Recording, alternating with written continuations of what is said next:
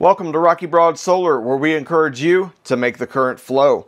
On today's episode, we're going to go over the 3 most common configurations when installing the EG4 GridBoss microgrid interconnect device to your electrical service, how to prevent causing a potentially dangerous situation by not properly grounding and bonding your system. Let's get into it.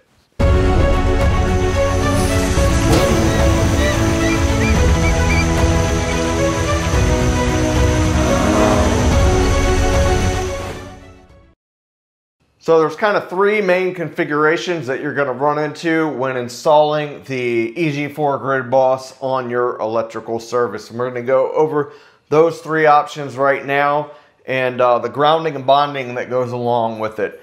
This is one kind of electrical issue that a lot of people overlook or don't fully understand, especially if they're not licensed electricians. So it's very important. This is one of the most critical things about doing this kind of electrical work is your grounding and bonding, and doing so incorrectly could cause equipment damage. It could cause a very dangerous situation for people around your equipment or your home. So this is very critical, very important to understand. Let's get into it. So first we're going to go over someone that's got a combination meter load center or a meter main. A meter main is basically just a meter and a main breaker all in one unit, while the combo meter also has room for branch circuit breakers. So these are very common throughout the country, and so this is going to be a common setup you have. So at your meter main or your combo meter, that is where you're going to have your line 1, your line 2, and your neutral wires coming in from the utility, and then that is where your equipment grounding conductor and your neutral bus bar are bonded. That's what's called your ground to neutral bond. That happens in this combo meter because this meter is the first disconnecting means of the service. That's also where your grounding electrode conductor is going to be connected to your ground rods. So you've got everything done here already. Then the output from that, the connection to the GridBoss, will have to be 4-wire, right? That's going to be your neutral, your ground, your L1, and your L2. It's all going to come from the combo meter over to the GridBoss. You are not going to bond your ground and neutrals here in the GridBoss. You're going to keep those separated, and you're going to keep it 4-wire over to your backup loads panel, and you're going to, again, keep that ground and neutral separated.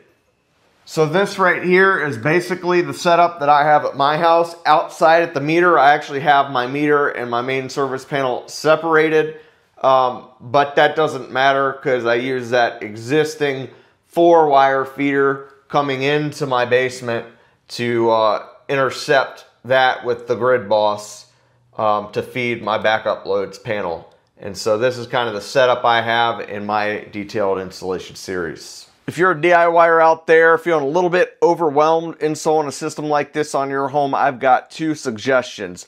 1, go ahead and check out our full installation series on the EG4 GridBoss FlexBoss combo on the website. I think it's up to about 15 videos or so by now. It's going to give you really detailed step-by-step instructions and videos showing you how to do every last step of the process and how to get your system installed in a professional, code-compliant manner, get you past that final inspection.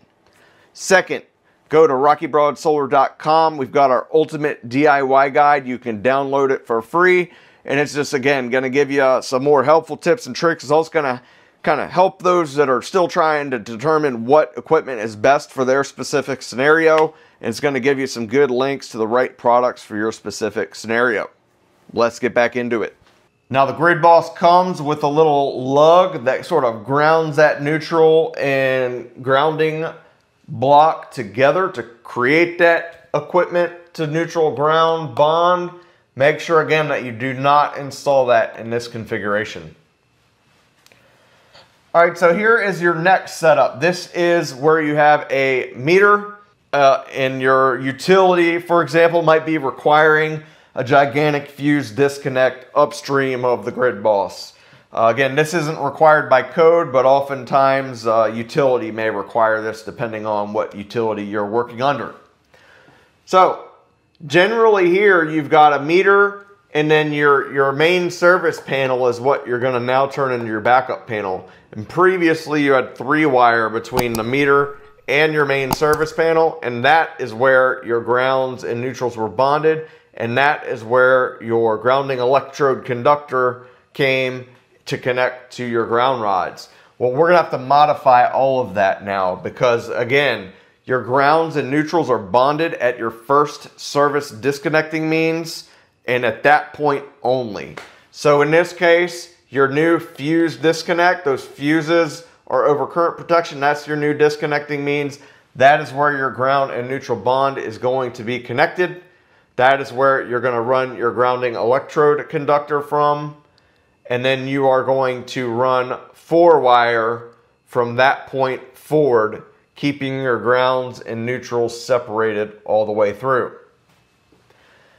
In this case, you do not need that main breaker in the GridBoss, because those fuses are going to be protecting your service at its ampacity. Luckily, my utility does not require this gigantic fuse disconnect. Those things can add quite a bit of cost to your system. They just require a PV system disconnect that can disconnect the PV inverter from the GridBoss. If you're getting value out of today's content, do me a favor, hit the like button, subscribe, press that notification bell, or leave a comment down in the description below. Let's get back into it.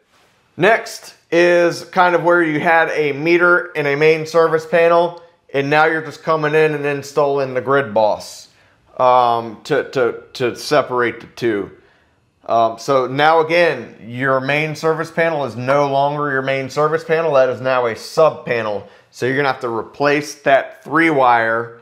You're still gonna be running 3-wire from your meter to the GridBoss, but that is now your new service disconnecting means. That is where you're going to bond your grounds and neutrals, and then you are gonna run 4-wire from your GridBoss to your backup loads panel, and you're going to keep your grounds and neutrals separated. Now make sure in this configuration you install that Eaton CSR breaker. You size it on the rating of your electrical service, because that is what makes that GridBoss service entrance rated. I've got a great video on how to do that on my detailed EG4 FlexBoss GridBoss installation series. If you're planning on buying some of this equipment for your home, go ahead and check out our discount codes and affiliate links down in the description below, where you might be able to save yourself a little bit of money on your installation. So you're gonna remove that grounding electrode conductor from your sub panel. You're instead gonna have it in your GridBoss, and that is what's gonna run from the GridBoss to your ground rods. Now don't forget, this is where you do want to bond your grounds and neutrals inside of that GridBoss, using that optional accessory that comes with the GridBoss, that little neutral to ground bonding jumper. Well everyone, I hope you got value out of today's content. As always, I really appreciate each and every one of you for watching. Till next time, take care.